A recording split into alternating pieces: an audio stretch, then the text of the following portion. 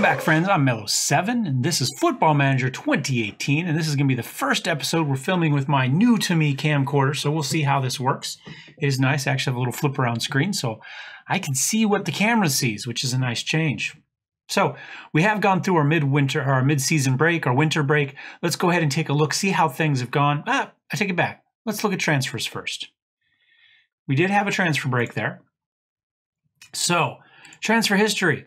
Let's see. Not a whole heck of a lot. You can see nobody out and not a lot in.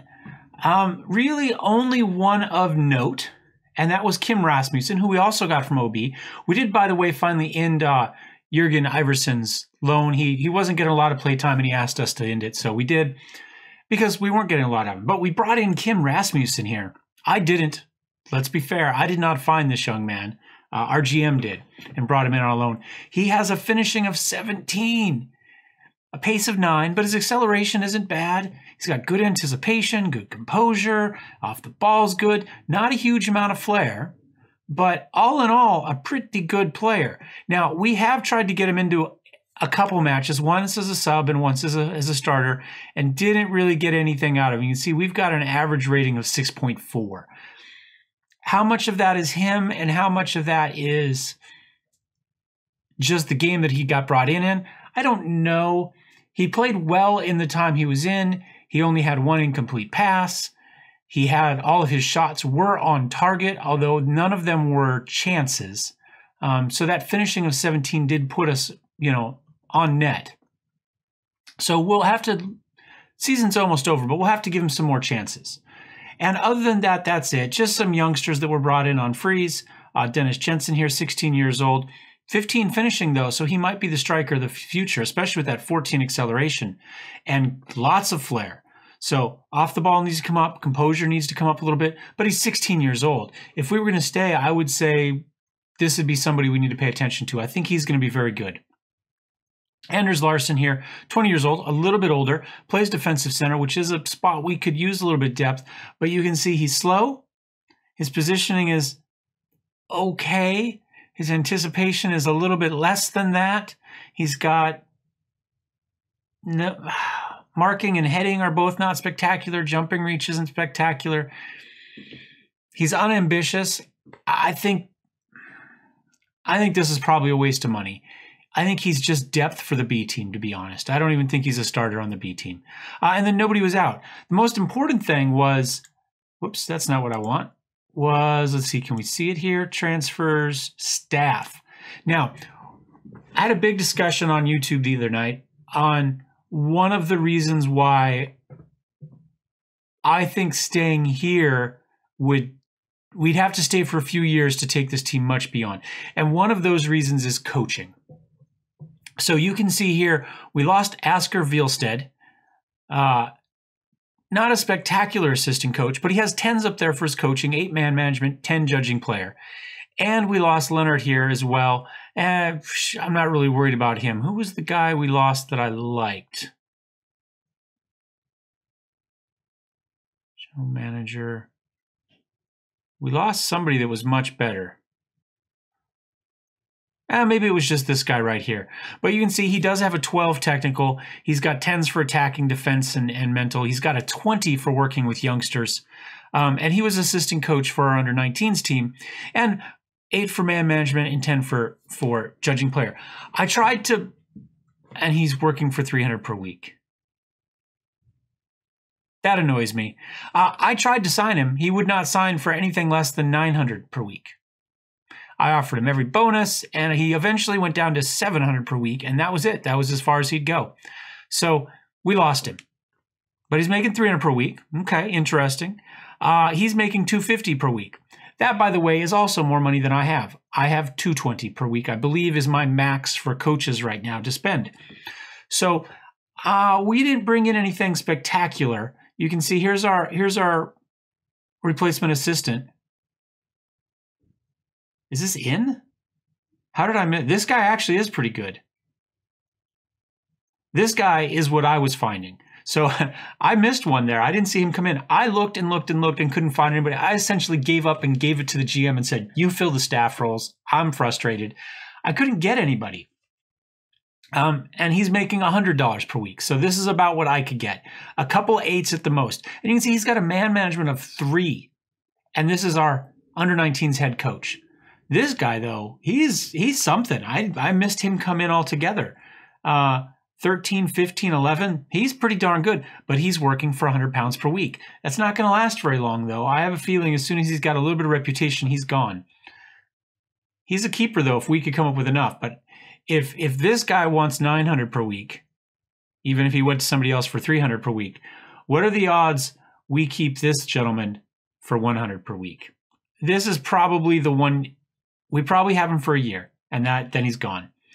Lassa here, sports scientist of 5. And an under-19s physio. His physio's 10, which isn't bad, actually. I'm okay with that. But only paying $220 per week means that we're really limiting ourselves on the coaching. And that's going to be an issue. And if we come take a look at our rosters, let's take a look at our B team here. I've got the actual current and potential ability up as we talk about this. And you can see our top current ability is 74. Now, we do have a couple players with some potential to be over 100. So we've got 4 players here that could potentially get there. He's 22. Probably not going to get a lot better. He might. Getting regular game time at top level might give him a little bit of a boost.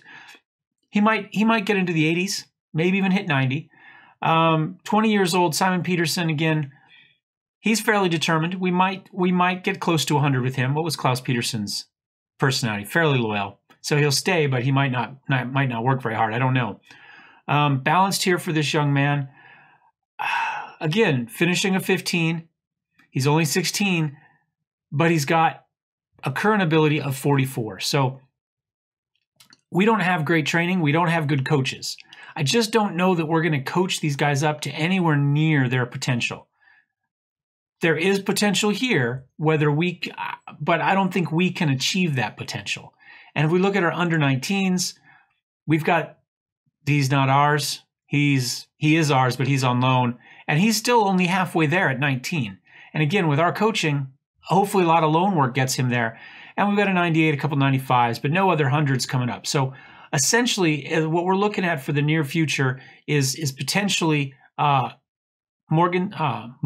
here and Mortensen. And Jurgensen here potentially as well. He's 16 as well. So we've got a couple 16-year-olds there. We've got another 16-year-old here. You know, they're probably 2 years away from being able to really do much. And I don't think we're allowed to. We have a minimum age that we're allowed to start. But I think probably, you know, we're a couple years away. And whether Dennis gets there or not, who knows?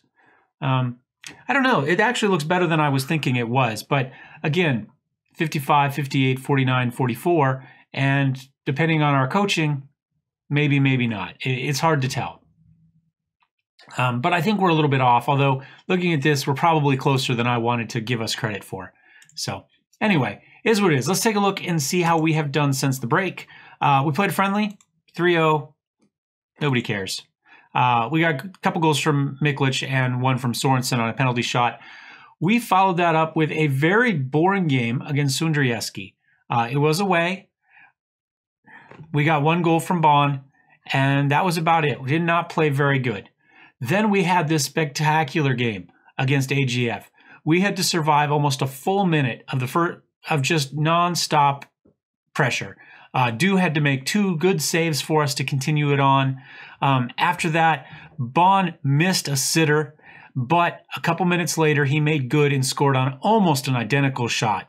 6 minutes later, though, Kasper Juncker got a goal, and then Lars Hugard managed to finish off the first half. Bond decided to pass it instead of shooting from the same spot this time, gave Hugard the goal. We went into halftime. Coming back from halftime, one of their players dropped down to the ground in injury instantly. Don't know what happened, but it started with him lying on the ground screaming. They managed to go out, get another goal in the 50th minute. We managed to essentially kick in a rebound there. Miklic got a rebound, put that in at the 59th minute, and they came back in the 90th to equalize. To be fair, they probably deserved this one. We did they were constantly coming back, but they played harder the whole game. We paid for that, though, with this game against Aalborg. Looking at the match stats, probably should have been a draw or maybe even a win for us, but we ended up losing 2-0. This is the very definition of an unlucky day. So you can see they got 2 goals, one from their brand new striker, Bondesi, and one from Matthias Anderson, his first goal of the season. And then Wanderson, I think is his name, just played us for chumps all day. He was just spectacular, even though he didn't get a goal or he didn't show up there on the goal list. He played very well. So today we've got a match against Randers.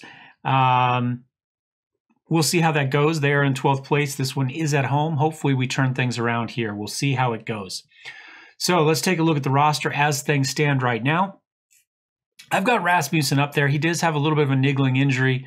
We'll have to see how that goes. We've got a couple days. He's supposed to start rehabilitation tomorrow, so we've got a couple days to click through. Otherwise, I have put Bisgaard in. I don't know. I still... His only green number is marking, but his positioning is good, but his acceleration and pace are bad. I just don't know. He's got good teamwork and he works hard. He's strong. I mean, really, it's the technicals and the speed that let him down. But I don't know. It just doesn't work very often with him. He's just an average player. Despite 94, he's probably the worst of these people in the 90s as far as every day. The fact that I run Kolisic, who's 90, granted that's pretty close most of the time, 30 years old, but look, he's got good physicals all the way across the board. He also has decent positioning. His anticipation isn't great, but he's got 13, 13, and 13 for heading, marking, and tackling. And he also works well and has good teamwork. So I just talked myself into putting him back in. So I say that's what we go with. I'm going to hit continue a couple times here. We'll hopefully go quickly, and we'll play a match against Randers. All right, guys. I thought we'd take a quick look at dynamics before we got in the game, just to keep you appraised? I guess it's appraised of how things are going. Still, match cohesion's excellent. Locker room atmosphere is down a little bit. Things haven't been going quite as good for us as we'd like. We do have one unhappy player at the club. Christian Rasmussen wants to go out on loan. I've tried. I've got another player who wants to go out on loan, but he's not actually under contract to me, and so I can't loan him out. And he keeps complaining about it. I'm like, well, I'm not signing you. You can go away. You're not under contract to me. But he just won't leave. But at least he doesn't show up down here. So we do have Christian here who wants to go out on loan. And our leadership support's excellent. We do still have just essentially the one giant social group and then our one Estonian loanee here by himself. Hierarchy. I've got almost everybody. I wonder if there's an achievement for having the entire team support you. There better be. We've got 2 players left. Pierre, for whoever reason, has never really liked me. I don't know why still. He's never supported me. And Rasmussen, who wants to leave. So, fair enough. Let's go ahead and get into the match. Unfortunately, our other Rasmussen, our striker, is just not quite ready to go out there. 75% and only 64% match fitness. So we're going to put him on the bench. If we need to come in for a couple minutes at the end, we could do that. We do have Daniel Christensen there as a striker on the bench as well. Oh my gosh. Way too loud. Let me lower that down a little bit. Dressing room. Okay, well, they're going to go a little... Oh, we did get in trouble for not playing offensive enough on the last match. The fans and the reporters weren't happy, although we played it the most offensive tactically of any match we've played this season in pep talk. So that was a little annoying. It's like, really, guys? I played all out attacking almost the entire match trying to squeeze a goal in. And they're like, oh, why did you suck? We don't like it when you suck. It's like they pretended like we lost because we were playing defensively. We weren't. We lost probably because we were playing offensively. That might have been the problem. All right. So this one is one we should definitely win. We're at home. Rasmussen. I've got the name stuck in my head now. Randers is one of the worst teams in the league this season. I think we pretty well crushed them last time. Although when our throw-ins go directly to a guy dressed in bright orange, it makes me wonder a little bit, and nobody thought that he might run, which is also a little bit annoying. Dew makes a good save, though. I don't know. We might like I say, we've played above our ability, I think, probably most of the season. We'll just put that back up for corner. We probably can't complain too much if we have a little bit of rebound here at the end. It's funny how much this game is about momentum. It's about inertia. And football... Is that just a corner the other direction? Or a penalty? There we go. It's funny, 2017 was also very much about that. Stop Brock. There we go. Good job, Beck. Get in there. Clear that out. Beautiful. Beautiful. Anyway, 2018 is even worse. Football Manager 2018 with dynamics. When things go bad, they go bad in a hurry. But when things go good and you can get that team cohesion up and stuff, then all of a sudden their positioning and their anticipation start to improve. And so you are able to play above your numbers because your numbers are effectively higher than what you're actually seeing on the screen due to that dynamics, the effects of the dynamics. So you can, if you can keep the team happy and together, you can play above your numbers, which, you know, makes sense. And that's the way sports is in real life. Hugard has this one. He comes charging in. Can he get across to Bond? This is what we did when we put in Rasmussen. Just we never passed the ball to him in a good position. We passed over him all the time. Bond would pass it to Hugard. Hugard would pass it to Bond. Neither of which has the finishing that Rasmussen has. And so we just weren't making shots. And we're seeing a little bit of that there. Rather than get it into the target man and let him do his bit there, we're just throwing it across and back and forth from winger to winger. We're not even really getting it into Bus well at the moment. So kind of a mutual love fest between Hugard and Bond, unfortunately. And we'd really like to see Miklic and Bus involved and Rasmussen when he's in. I mean, right now we've had a clear-cut chance, but we've given up a clear-cut chance. We've been a little bit better on shots. Only 4 have been on target, but we've only given up 1 on target. So, and only 2 have been long, so not bad shots. Or we haven't been shooting in bad places. They might have been a bad shot, but we've been getting ourselves to where we need to get to take the shots. It'd be nice if we could finish on them. All right, Miklic holds it up, feeds it back to Bus. Kind of a dangerous pass in there to Beck, who ends up losing it.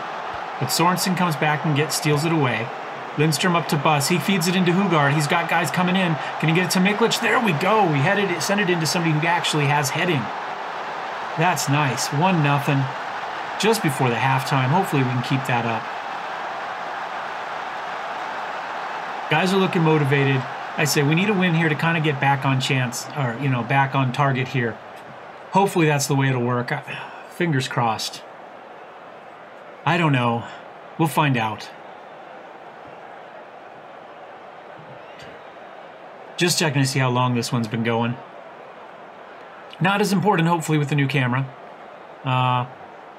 Okay, we were 9-9-4. We went 4-4-2, and then 9-9. Excuse me, 9-9 and 4. So slightly better. 5-5-2 for, you know, kind of the second half there, so to speak. We're doing okay. 39 points.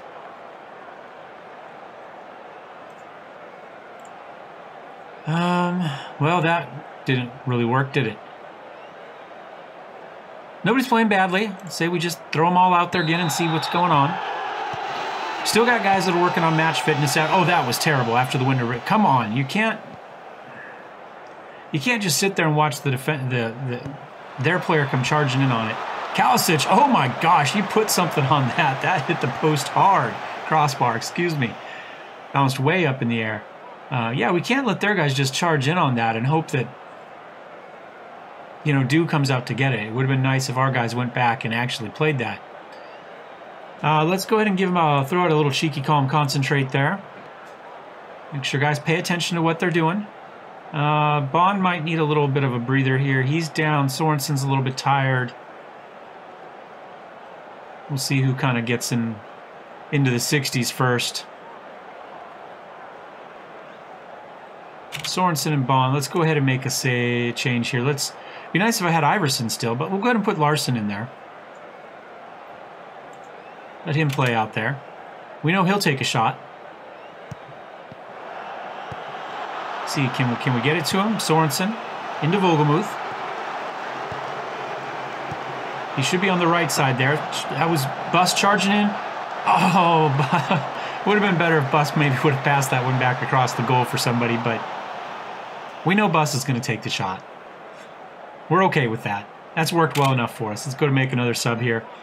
Hendrickson's a bit tired. We'll go ahead and put Bisgaard in. Trying to be better with that. I think I've done a better job overall in the season. Not so much on games I commentate on because I'm too busy commentating. But I think I've done a better job for the most part of the season of getting guys in on subs. Getting a little bit of play time, even if it's just the last few minutes of a game.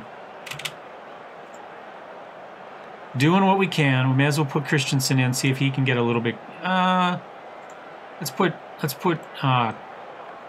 Pierre in. Change my mind.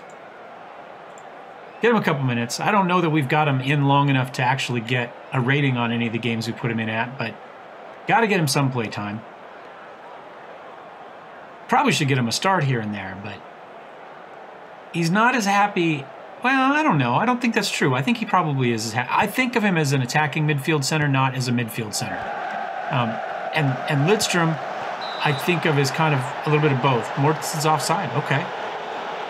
I didn't see it. I thought Bisgaard was way back there, but clearly I was wrong. And I wasn't paying that much attention, to be honest. So we walk out of this one with a win. 1-0. Okay. I mean, I can see that. 16 shots to 12. We had 2 clear cut to 1. Okay, fair enough. Probably a fair result. And we needed it. But again, we did this at home against one of the worst teams in the league this season. That's kind of how we've fallen at the moment. But we did squeak out with a win, so we'll take it. Set for goal bonus. Okay. But he's only got 9 league goals for us this season, which is pretty sad. Mueller's bonus paid out. Oh, our general manager. I had to throw in a few of these to try to get people in. So okay. So we have reached the championship group then. There we go. We qualified. Woohoo! I didn't even know. And that might be part of it. It might be the pressure of getting close to that game, which has been holding the team back as well. We saw that a little bit last season as well. So it may be that we just needed one more win, and so the team was just not quite able to. That pressure was enough to slow us down. I don't know. Maybe we'll play well for the rest of this little bit. We'll have to find out. We don't have much left before the end of the season. I'll probably go ahead and play through these 4, or at least these 3. Maybe I think we come back for this one right here. We come back for the Broomby and in the cup match, and we'll see how we do in the quarterfinal. So until then, thanks for watching, guys. Thumbs up if you liked it. Thumbs down if you hate it. Don't forget to subscribe if you'd like to see more. Thank you very much to all the people who have been subscribing. I think I've said this a few times in the Rim World, but if you're here for Football Manager, you may not have seen those. So our numbers are up. I think we were 33 subscriptions in the last 28 days. So this is, I think, the first time that I've ever kind of sustained a full month of more than 1 subscription per day on average. So thank you very much. I do appreciate it, guys. And we will see you next time. Cheers.